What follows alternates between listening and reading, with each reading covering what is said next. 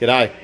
Just going to do a short video explaining a couple of issues people run into, mainly with aluminium radiators, water to air intercoolers, etc. Anything with an aluminium core.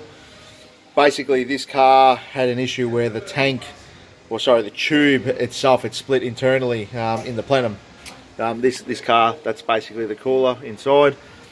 Most people will blame the manufacturer, the supplier, the installer. The fact of the matter is, the problem comes from electrolysis, which is basically caused by the water being electronic charged.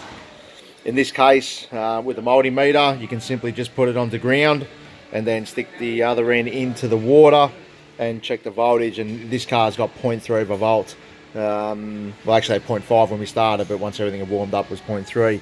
That's enough to basically cause electrolysis in the system and pretty much eat all the aluminium out, causing issues. So not many people know this sort of stuff, and as you can see in this case, we've glued basically an anode.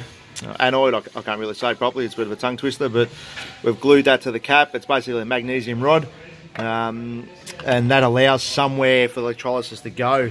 You can just purchase it from any sort of plumbing supply, or even a boat shop, but this is basically what it is. Comes as a big rod, that's the size. You just pretty much hacksaw it off and drop it in the system. We thought it'd be a good idea just to glue it to the cap itself, so it comes in and out as you like, and at least that way it doesn't go blocking up any outlets on the system. Yeah, just a short little tech video. Hopefully this helps people who get in the shit loaded down the track. Yeah, beautiful. Thanks for watching.